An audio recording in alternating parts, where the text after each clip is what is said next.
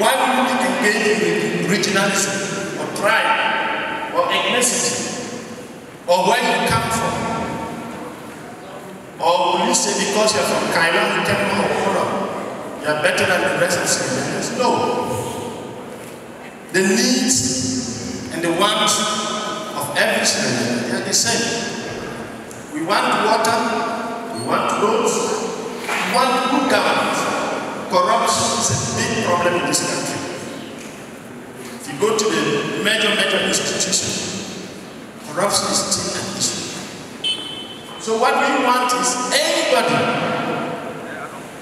who wins the elections trying to help us to grow and not to be engaged in violence and war. So, on the 24th, all of us are going to vote. But we are not all going to vote for one party. We have our differences.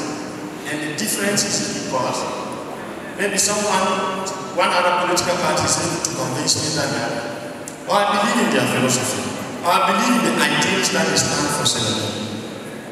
Why should that be a problem for me?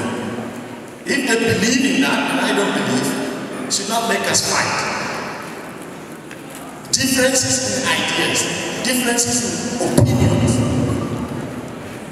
or which political party we belong to, should not make us fight, should not make us engage in violence. And that is why we call political parties today, religious leaders, youth, women, different groups, so that we spread the message. All we want is to have a country that at the end of it all, we should have peace, so that we can be able to do our businesses, we can be able to continue all the things that we want to do without hindrance.